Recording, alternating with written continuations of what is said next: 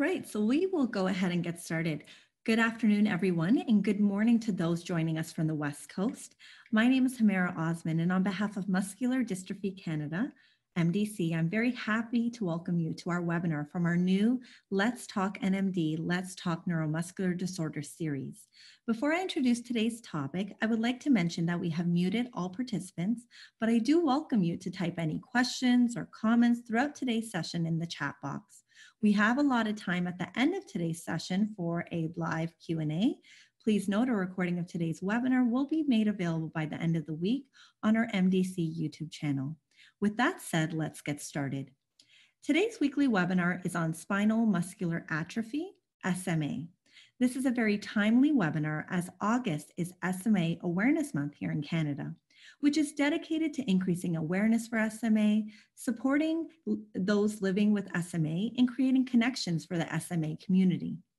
Although Muscular Dystrophy Canada represents over 160 different neuromuscular disorders, we recognize the unique needs and rich lived experiences of individuals living with SMA and their family members.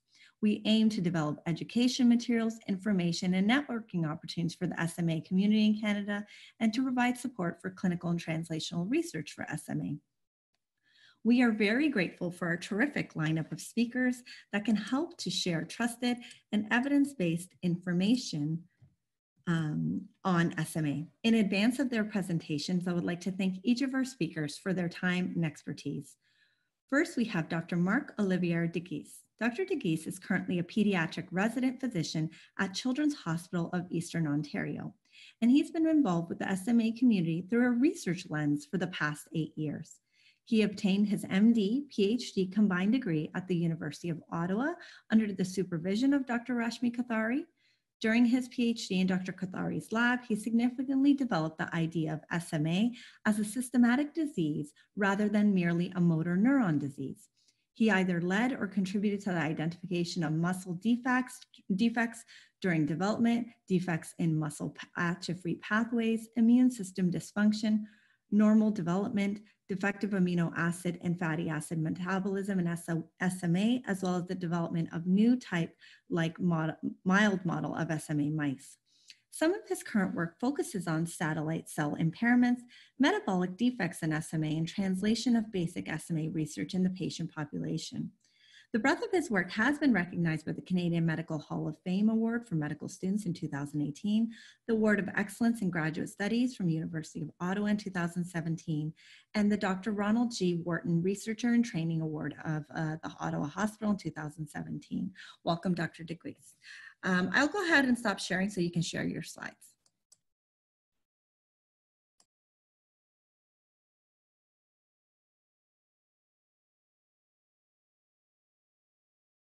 Can everyone see my screen right now? Yes, we do. Yes. If you just put it in presenter mode, we'll be able to see it largely. Absolutely. Great. Thank you. All right. Well, thank you for inviting me to speak in this webinar series. As for the introduction, I've been mostly involved in SMA for the past 8 years now through a research lens. And it's been really great to see all the advancement that has happened over the time that I was involved with the SMA community. So just before we start, I have some conflict of interest that are outside of the scope of this presentation. So today during the webinar, we'll be trying to help answer some of the questions surrounding what is SMA, what are the different types of SMA, what are the signs and symptoms, as well as Dr. Oskoui touching on the current treatment options, as well as some of the clinical trials. I'll be covering the first two topics.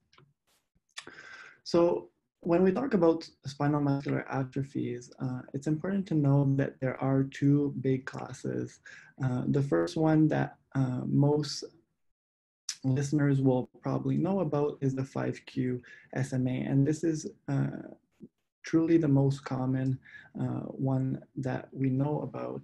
And it is related to the SMN1 gene that is located on the 5q chromosome, and it's why we call it 5q SMA. There are also non-5q spinal muscular atrophies, which are other diagnoses within the SMA umbrella. Those are generally more rare. They have specifier that do explain a little bit more of the phenotype. And what's really important to know for families who are diagnosed with non-5q SMA is that this is not the same genetic basis that you have in a 5q SMA, and the current treatment that are available right now are indicated for 5q SMA. So when I was asked to discuss the SMA types, I did scratch my head a little bit because, as you know, all the SMA types, as we know them, are identified mostly clinically and not necessarily based on the genetic makeup of the individual. And now with newborn screening and new treatment that have been coming on in the past few years, the SMA phenotype will change and constantly evolve over the years.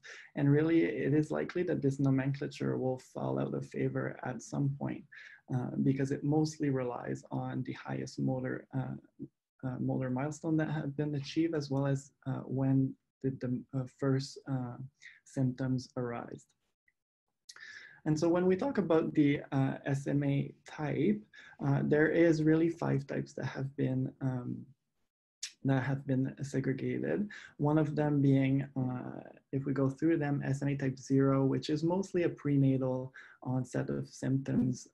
Most of these patients will never sit and have much of a reduced lifespan without any support. In a similar fashion, SMA type 1 patients are generally diagnosed between the age of 0 and 6 months, never sit unsupported without supportive therapy or new treatments, and their lifespan is considerably reduced to less than 2 years without any management. And similarly, if we look at SMA type 2, as you see, we go through a progression. These patients are generally diagnosed between 6 and 18 months, will gain the ability to sit, but may never walk independently. And many of them have a lifespan well over 25 years. When we talk about SMA type 3, we are mostly diagnosing these individuals between the age of 18 months and 18 years. Many will be able to stand and walk, but may lose this ability later in life, and their lifespan is almost normal. When we talk about SMA type 4, much rarer type of SMA, these individuals are generally diagnosed in their adulthood. They will be mostly having a normal lifespan, able to stand and walk for most of their life, but they may need walking aid assistance earlier on. One of the things that I should point out is that SMA type 1 is the highest incidence, with about 60% of individuals with SMA will be diagnosed with SMA type 1. When we talk about the patients that we see most often, we talk mostly about SMA type 2 and SMA type 3, mainly because these individuals tend to have a longer lifespan. And so the genetic behind 5q SMA is fairly simple at first. Basically, this is a disease where both mom and dad have one defective allele of SMN1. Both parents are asymptomatic.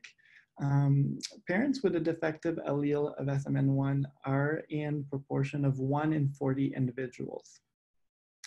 And when both mom and dad give the defective allele to the baby, that's when we see the SMA condition arise.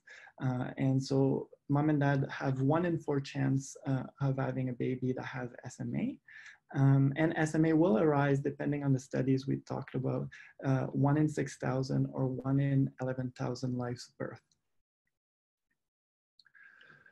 However, there is a little bit more to the story, and that being the SMN2 gene. And so the SMN2 gene is a very, very closely related copy of the SMN1.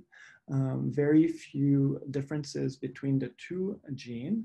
One difference is one nucleotide change somewhere in the sequence where instead of having 100% of protein production, you instead have somewhere around 10% of that production. In unaffected individuals, that will lead you to what we say a little bit more than 100% of SMN protein. In SMA, however, as we discussed, we completely lose the SMN1 gene. And so 100% of that production that was coming from the SMN1 gene is abolished. And what we're left with is the 10% that comes from the SMN2 gene. And what's very interesting about all this is that the production level of the SMN protein will be proportional with the severity of the disease. And so if we looked at this graph here, you can see that individuals that have more copies of SMN2, so if we look at 4, generally have a much milder phenotype. And really it depends on how many copies are given from mom and dad. And so if we look at SMA type 1 patients, generally they have 2 copies of SMN2. When we looked at SMA type 2 patients, they generally have 3 copies of SMN2. Type 4, it's a fairly evenly split between 3 and 4 copies. And when we talk about type 4 patients, they generally have 4 and plus copies. However, we know that this is not necessarily sorry about that. We know that this is not necessarily the only factors that determine the severity.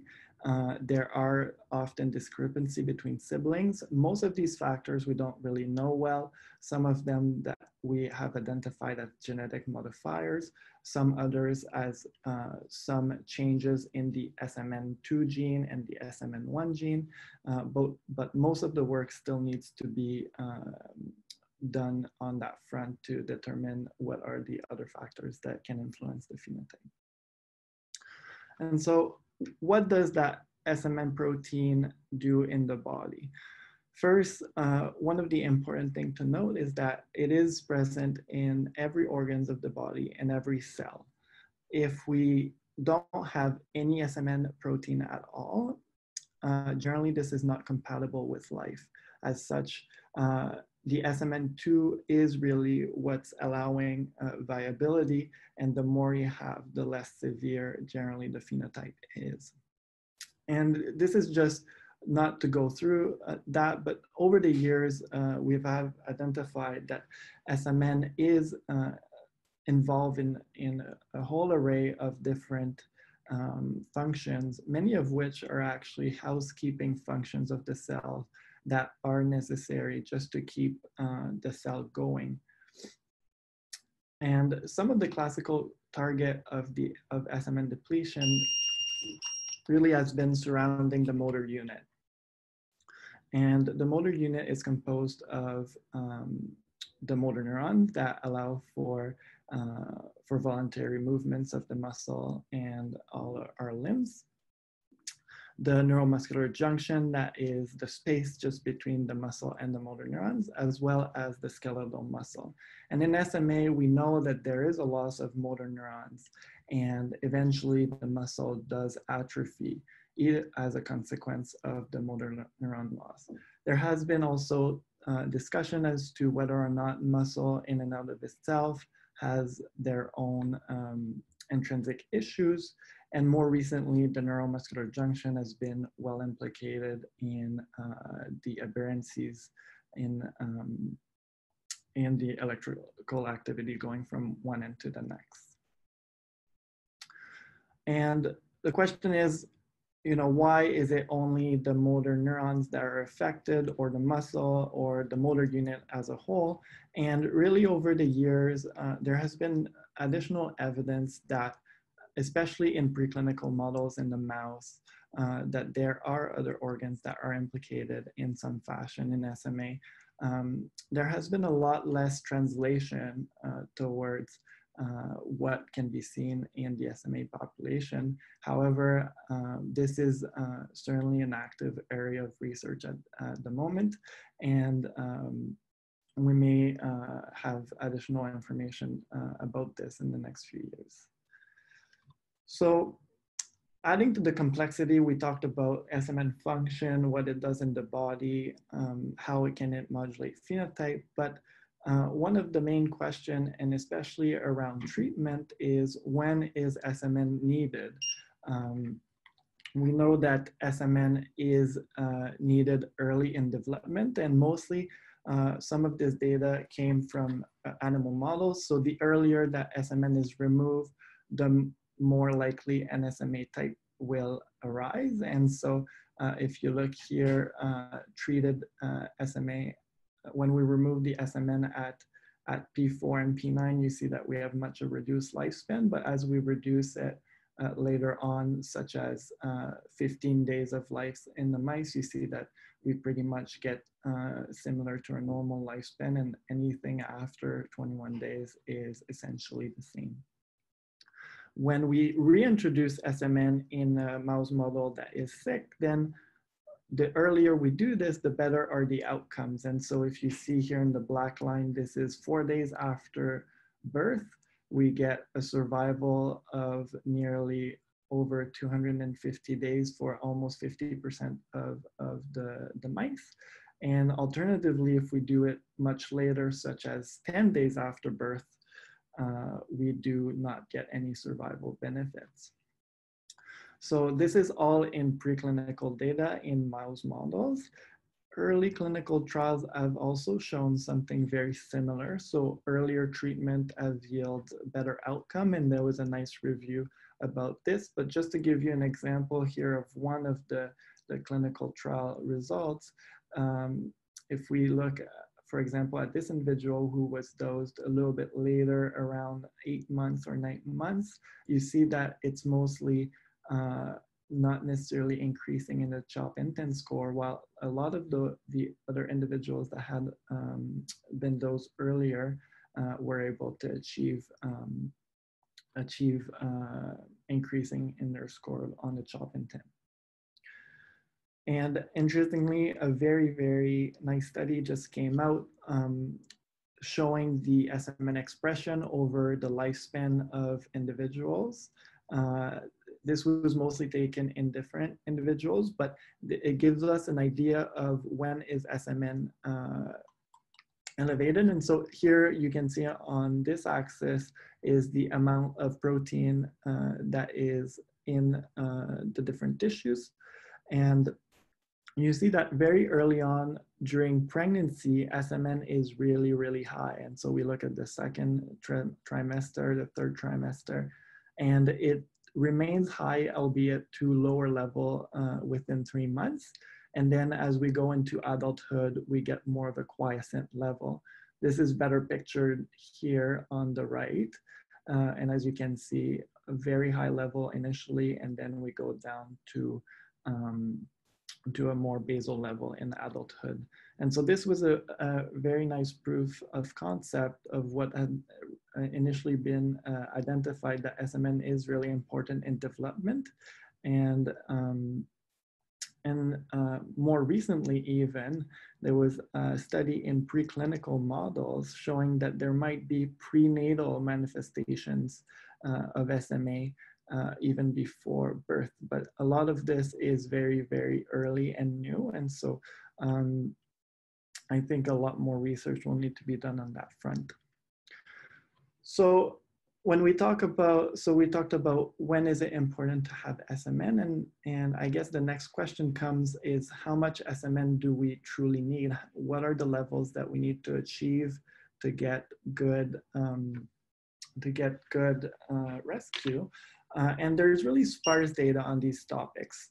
How much, if we start with that question, we know that heterozygous carriers, so for parents, are generally described as asymptomatic, and these individuals will have 60% of SMN. So they'll have one SMN1 producing and SMN2 copies that will also be producing some SMN protein. In mice, recently we produced a very, very mild mouse model of SMA that has a type 4-like phenotype. And these mice show about 35 to 40% of control animals, 35 to 40% SMN levels of control animals, and they do have a very delayed onset of phenotype. So we know that at this point with what we have, or at least what we know, is that we'll probably need a little bit more than 40% to actually achieve good outcomes, at least in a preclinical model. This still needs to be shown in an SMA population. And how long? So will we require treatment for a lifetime, or are we going to be good just initially by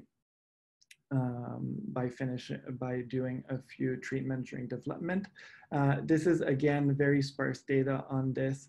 We have very low level of evidence whether or not SMN is required for cellular maintenance. Given a lot of its function, it is likely that it will be at some way be needed for cellular maintenance, but we don't have a lot of data at the moment. On the bright side, we do know that SMN levels is low in adulthood, and so the levels that we might need to reach during adulthood might be lesser. But for now, we don't have any strong evidence of how long we'll need to keep the treatment going. And when is SMN removed during adulthood is not necessarily leading to SMA, though there are other deficiencies that are seen. And so that's, again, in preclinical models, so difficult to translate into an SMA population, but this is something that we need to keep in mind. So this is all I have for my section. I think we'll go ahead with Dr. Oskoui at this time. Thank you so much, Dr. Deguise. Yes, next we have Dr. Maryam Oskoui. Dr. Maryam Oskoui is a pediatric neurologist and epidemiologist. She's an associate professor in the Department of Pediatrics and Neurology and Neurosurgery, and she's an associate member of the Department of Epidemiology and Biostatistics at McGill University. She is a recipient of a Clinical Research Scholar Junior II Award from the FRQS. Dr. Oskoui serves as an evidence-based methodologist for the American Academy of Neurology and as a member of our Medical and Scientific Advisory Committee. She chairs the Canadian Neuromuscular Disease Registry's SMA Working Group, and she's an investigator in clinical trials in SMA. Dr. Oskoui is an established international leader in pediatric neuromotor disorders like SMA and cerebral palsy. She's a recognized passionate advocate for her patients, and I'm very pleased to share, as I was looking up Dr. Oskoui, that she was recently appointed as the Division Director of the Pediatric Neurology Department at McGill for a 5-year term. Welcome, Dr. Oskoui. I believe Dr. Deguise is going to stop sharing, so then you can go ahead and share your screen.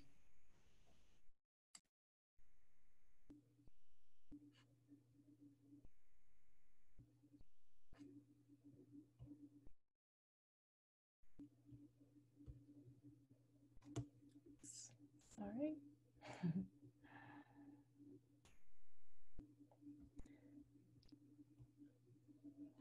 All right, can everyone see my screen now? Looks great, thank you. So thank you for this introduction. And thank you, Dr. Deguise, for always doing such a great job at very eloquently and clearly describing basic science to us. Always been a fan. And this is a list of my disclosures, some relationship basically to most of the companies that would be mentioned, as well as my research funding. So as Dr. Deguise mentioned, the goals of this second part of the webinar is a broad overview of treatment options and current treatments and research in development, essentially a clinical trials update. But before talking about the different drugs available, I thought it would be an important way to start is to conceptualize how drugs come to market in Canada. And it starts with a clinical trial, right?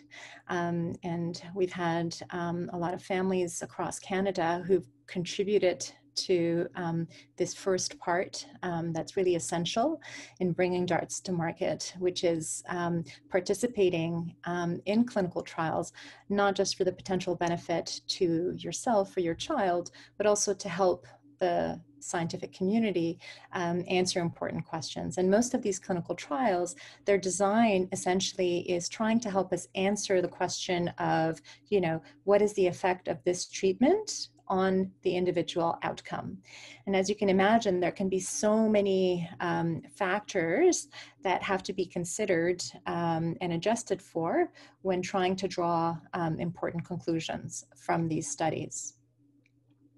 So the concept of external validity essentially is, you know, when you do a study, specifically in a, you know, you're not taking your entire population of affected individuals, you're drawing from a specific group, right? So looking at the inclusion and exclusion criteria of that study, looking at the baseline characteristics within that study to see, well, even within those criteria, who did they actually study, so that you can better draw conclusions as to, well, how does this now relate to me, right?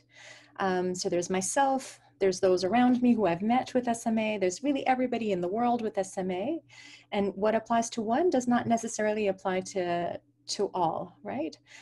So being able to use some of this information to extrapolate or think about, well, in this study, we're looking at what's the effect of this treatment on outcome on those 10, 50, 100 individuals who participated in that study, right? So depending on the design, if they had a placebo or sham procedure group, and a lot of other factors, we can kind of determine, well, the results reflect really the truth within that study. So if everything was the same and we used exactly the same type of people, this is what we would expect as an outcome. But then that doesn't tell us too much. It informs us. But then in practice or day to day, what we have to try to figure out is, well, what does this reflect in terms of the truth in real life, right? So for me, for everyone else who don't necessarily fit the criteria for this study, what conclusions can I draw? What can I expect? So once the study is done, if it meets its primary endpoint and is found to be effective, then a lot of times what happens is there's an open label extension for the study so that the individuals who had enrolled in the study can continue to benefit from the drug. If there was a blinded sham procedure or a placebo group, at that time they then transition on to getting the active drug if it was found to be safe and effective. And the company will then apply for regulatory approval. But before Health Canada approves the drug, we want to make sure that those who have a serious illness, who really don't have other treatment options, can still, on an individual basis, get access to the drug. So that's what the Special Access Program is meant to address.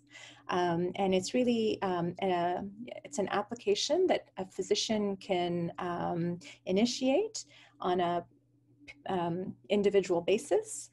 But the criteria are actually quite clear, that one, there's a seriousness of the disease, which for most spinal muscular atrophy would fulfill.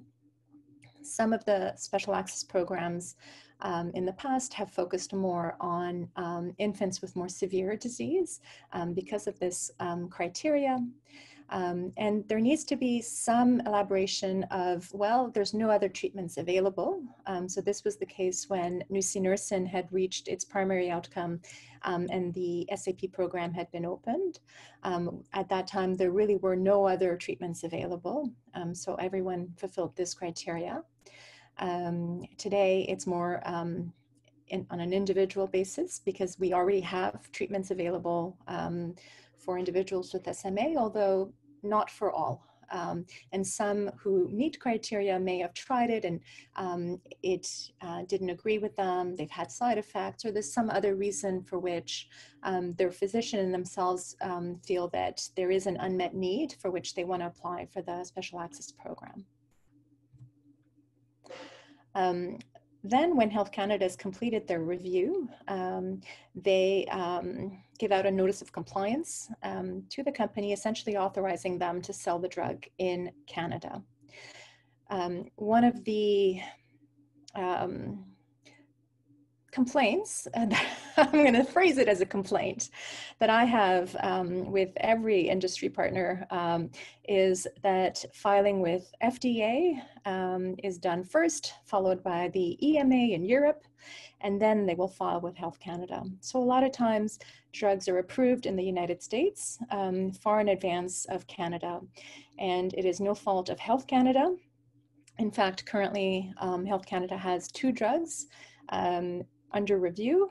Both of them have only recently applied, and they were both granted by Health Canada a priority review, and they're going to give a quite quick turnaround on them. But the perceived delay by the community from the Canadian system, a big part of it goes to holding industry responsible to come to Canada and apply to Health Canada in a timely fashion, and not necessarily go to the FDA first, or at least do it at the same time. Glad I got that off my chest. And so when the NOC is available, then the drug is actually available for sale. In parallel, there is a process in place that I'll mention in a bit for how it actually becomes publicly funded. But even in advance of that, there can be private insurance or out-of-pocket or GoFundMes that then bring this drug to some individuals. The health technology assessment part is the common drug review process that essentially it's federal, and Ines from Quebec has its own process, but really they work together, and they do it they do their own process, but they use the same kind of expert panels and information, and they work together. A lot of times they will not wait for the Health Canada approval. They'll start it way in advance and in parallel too. Again, doing everything possible once the application's in place to go from regulatory approval, health technology assessment to making it available to patients in Canada. But this health technology assessment part looks at efficacy, but also looking at individual benefits. So if we're using effect measures or functional motor assessments, well, what does this mean for the individual? So there are very thoughtful formal mechanisms at this point to bring in inputs from patient groups, clinicians, and to really better understand how this impacts the day-to-day of the individual. And then for reimbursement, we do have the Pan-Canadian Pharmaceutical Alliance that does negotiate for all provinces. There's no formal mechanism for patient input there, but then the decision to list is provincial at that point. This whole process, this is what's in place right now. It is evolving, and there are reforms in play that are being pushed back, and national strategies to, hopefully no one is seeing, I'm on service, apologies, I'm getting text messages from the team. And national strategies essentially to try to address the cost of high cost drugs without compromising access to Canadians, and negotiating essentially for all of Canada. But this falls, I think, beyond the scope of today's webinar. But just so that you have some idea of how drugs from beginning to end, and what the different pressure points are in the system, and where you can have an impact. So for treatment targets, essentially, Dr. Deguise did a really great job at talking about essentially the root cause, right, which is the SMN, or survival motor neuron protein, that is deficient in spinal muscular atrophy. Not to go over his full presentation, but a few things are clear. Lots of research still needed, and I'm hopeful and grateful to minds like Dr. Deguise, who will continue on with a research career in this. But we know that SMN protein is essential for survival. We know that it is in the prenatal period, so before birth, that we need this the most. We know that in the early infancy stage, so in the first few months of life, when after you're born, that's when you also need it the most. And that after that, for the rest of your life, you still need SMN protein, but it's kind of a low steady state. And so when, and then in addition to this, thinking about, you know, he had mentioned the SMA types that are from a clinical classification. It is outdated, but mostly I would say because we're not talking about 4 or 5 bubbles of individuals with a clear kind of separation between a 1 and a 2 and a 3, right? Each individual with SMA is unique. It's a spectrum disease, meaning that the difference between one person to the next is actually quite gradual. And so, you know, if you take 2 individuals who are both 2 months old and have the same SMN2 copy number, they will be different. They will react differently. They'll respond differently to treatments. And so if you want to be effective at correcting the SMN root cause, it would be to restore SMN protein before birth. There are supplemental targets that we will call kind of non-SMN targets that by themselves will not rescue or will not be effective, but they offer great potential in combination treatments. So once the SMN protein is effectively restored, then combining with some of these treatments could potentially, if found effective, have an impact on other things such as endurance and fatigability.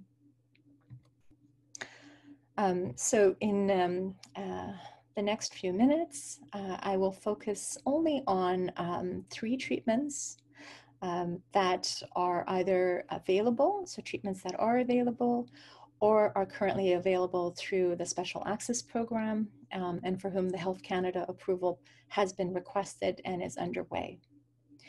There are SMN independent studies, Scholar Rock currently underway, but none with Canadian sites as far as I know. And I'll mention future trials afterwards.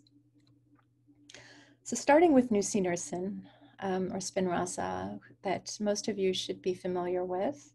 This is a product from Biogen that really had a tremendous impact to the SMA community. This drug was approved by Health Canada in June 2017. And so that was the regulatory approval, and then the health technology assessment where INES and CADA evaluate the efficacy and the cost effectiveness, and they make the recommendations to the ministers for reimbursement. Well, those recommendations followed one after the other, one in December and one a few months after for the rest of Canada. But then in terms of public reimbursement, the timeline was quite different from province to province, with Quebec being the first to lead the way here, and other provinces following with different reimbursement criteria. That's actually created some inequities in care across Canada. The highest level of evidence behind nusinersen is from 2 clinical trials that had a control arm. And this means that when children enrolled in the study, they were randomized to either get the drug or to get a sham procedure to which everyone was blinded. So there was no way to determine during the study who was getting the drug and who was not. And both of these studies were stopped early because of the effect size, making it unethical to continue the study. So there was ENDEAR, that was in infants who were symptomatic, and CHERISH in older kids. And they enrolled kids who were strong enough not too much scoliosis or contractures that would limit improvement on the functional scales up to the age of 12, but I think the age of 9 was the oldest child enrolled in that study. Since then, a lot of other studies have been underway. So the open label extensions into SHINE. So now we have long-term outcome on these kids who are in these trials. And we have observational studies in adults and adolescents and across a wider spectrum showing that it is beneficial. It's intrathecal, so it's through a lumbar puncture that the drug is delivered. And the first year, there are 7 treatments given, and after that, it's 3 treatments per year. And the difference is because there is a loading period that's needed to reach adequate levels of the drug. And that loading period is maybe a sensitive period for younger kids who are losing motor neurons a little bit more rapidly. And there are future studies that are being proposed for nusinersen, so stay tuned. There's DEVOTE that will be looking at higher doses essentially to address this point that I just mentioned, and also just to see if higher doses would be beneficial and safe. Another study looking at children who have received gene therapy to see if there's additional safety or efficacy. So this is just overview of their clinical development program, showing you the studies both in infants, children, and the fewer ones than in young adults and adolescents. The study that has only recently been announced to look at nusinersen in those who've previously received gene therapy. Fingers crossed that there will be Canadian sites for this. So for gene therapy, this was developed by Vexus that was then bought out by Novartis. It was approved already by FDA last year and by EMA in Europe. The approval is, or the label, because it's an intravenous delivery, and there is essentially the intravenous delivery limits the dose, the safe dose available because it's based by weight, and there's a significant hepatotoxicity for which steroid treatment is given to protect. So the label that's applied for Health Canada is for children who have spinal muscular atrophy under the age of 2. It also has been granted a priority review by Health Canada with a parallel review of health technology assessment. Again, the regulatory process in Canada doing its best to expedite. However, application to Health Canada for this drug came much later than their application to FDA or EMA. The studies available for Zolgensma, there is one completed observational dose finding study. And so this was a study that recruited 15 children who were, the first 3 was on a lower dose, and then the next 12 on a higher dose, that's the marketed dose. And now the pivotal studies, the phase 3 studies, all also observational, are underway in the US and Asia and Europe, with some preliminary data being shown, but not yet peer-reviewed or finalized or published. There are also, because it's an AAV9, there's a viral vector essentially that delivers this SMN gene. We have to look to see if you have antibodies, right, to this virus. And if you do, you wouldn't be able to receive this drug. There is another study underway currently looking at gene therapy, but being given intrathecally so that you can give a smaller dose. And so then this is in individuals who are older. There were 3 doses that were tested, and the 3rd higher dose is currently on hold by the FDA because of some changes seen in animal studies that need further clarification before moving forward with other enrolling other trials. So this is their clinical development program. And as you see, they also have a study in pre-symptomatic children called SPRINT that's also underway, as does nusinersen. And the STRIVE studies are the pivotal phase 3 studies that I had mentioned. And the START is the one that was published. STRONG is the one that's on hold. So Evrysdi, I'll wait till that starts to roll off my tongue. Risdiplam is a product by Genentech, a subsidiary of Roche, in collaboration with, I think, the SMA Foundation, that just recently got FDA approval with a label of children being over 2 months of age with SMA. It was also granted priority review by Health Canada, again, filing application only this year, and also getting a parallel expedited health technology assessment review. So Canadian regulatory process doing its best. There were 2 pivotal studies that have been completed, one being in non-ambulant children, adolescents, and adults, SUNFISH. And this was a randomized trial with a placebo arm, enrolling children and then adults up to the age of 25. So in terms of generalizability, I would say that this is probably the clinical trial that had the most generalizability in enrolling really a representative sample of older individuals, individuals who've had a longer disease duration, who've had scoliosis and contractures, breathing difficulties, feeding difficulties, and so on. And the study did reach its primary outcome. There's also a confirmatory study in infants, and this was FIREFISH. So ever since ENDEAR, or the study that had a sham procedure for nusinersen, infants with SMA don't have a placebo arm anymore in their clinical trials. It's just deemed to be unethical. This is a confirmatory study looking at bigger effect sizes, such as survival or event-free survival as the main point, and also some functional outcomes, also meeting its outcome.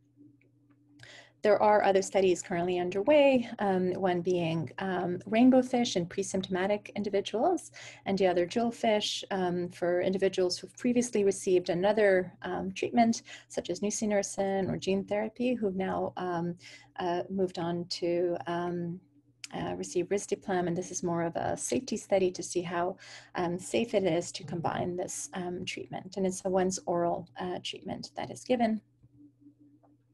And this is just a snapshot of their clinical development program. So FIREFISH and SUNFISH, I mentioned, are complete, and now an open label extension phase, and jewelfish and rainbowfish underway. So clinical trials, to know, I hope you're all familiar with this website. I'm going to walk you through it because it's one that I'd love you all to access regularly to get information from. It's clinicaltrials.gov, and so you can Google it and access it. And under condition, you type in SMA, and then you click enter. And you can even narrow it down to studies that are recruiting or active, not recruiting, not yet recruiting, to get an idea. So here I clicked on the ones that are kind of still underway by saying not yet recruiting, recruiting, active, not recruiting. And then it gives you a list of the different studies. And then if you click on one of them, you actually can go on to see not just what the study inclusion exclusion criteria are or the broad strokes, but also where the study sites are, so that you can directly find out if there is a study in Canada or if there is a study in the US that's near the Canadian border to access. So I will stop there and stop sharing to see if we have a few minutes for questions. Thank you very much, Dr. Oskoui. As always, very clear and very informative. I'm going to go ahead and share some questions that came in prior to today's session. But what I'd like to do is also remind anyone, if they have questions, that they can use the chat box feature or the live Q&A feature to type in their questions. One question that we received, Dr. Oskoui, is it common for an adult male with SMA3 to have calves which are not at all atrophied? My brother and I both have SMA3 and our calves are virtually unaffected. It's like the SMA stops at the kneecaps. Can you speak to this? So with the caveat that I am a pediatric neurologist, but spinal muscular atrophy, in terms of the distribution of the muscles affected, it's not uniform across the body. And we do know that the proximal muscles, so your hip flexors, for example, or your shoulder girdle muscles will be affected more than your distal muscles. And even within the cranial nerves, your bulbar muscles are affected more than, for example, your eye muscles. So there is an asymmetry in terms of which muscles are affected and not. And yes, definitely, early in the disease progression, distal muscles are relatively preserved. And I would say that type 2 and type 3 patients that I've come across will lose their knee reflex, showing that their quads are weaker first, long before they lose their ankle jerk, which is the tendon reflex from your calf muscle.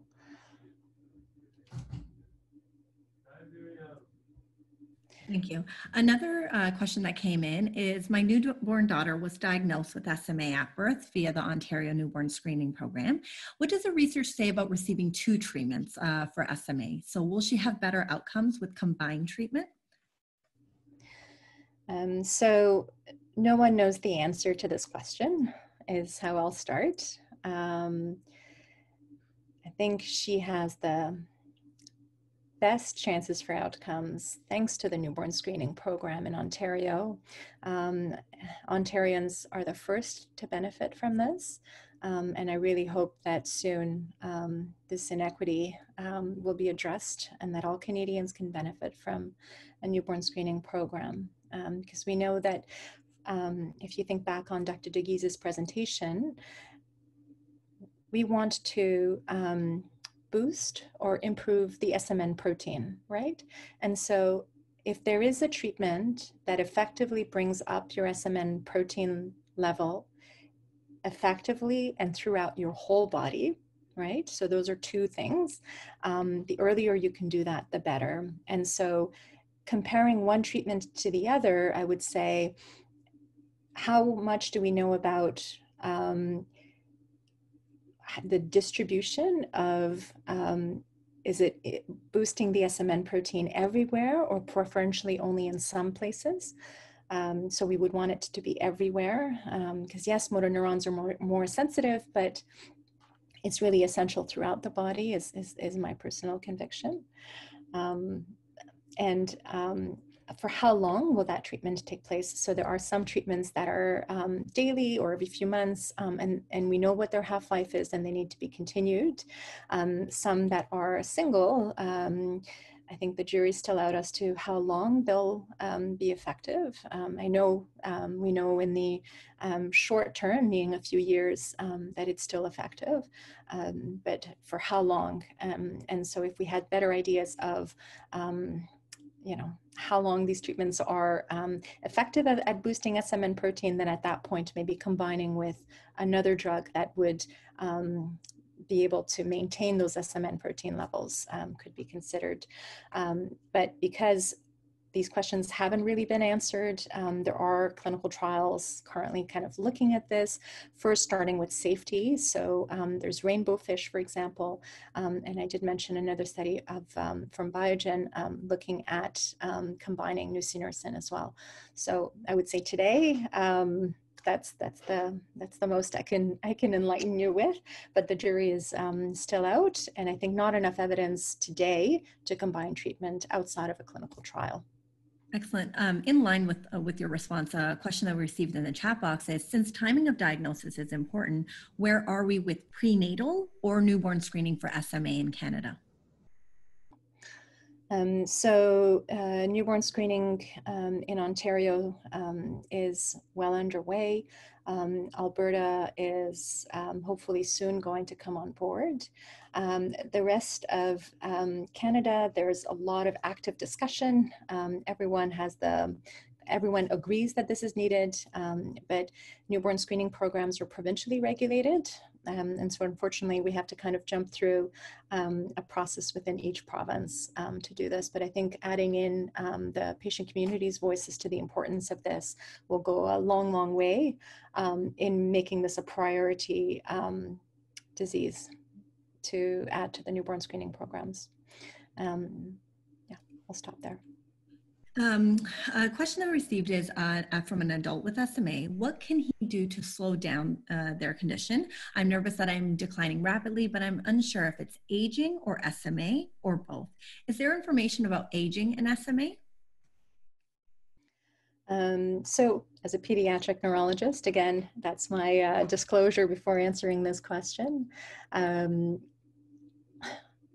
We know from observational studies that individuals with spinal muscular atrophy continue to lose function over time.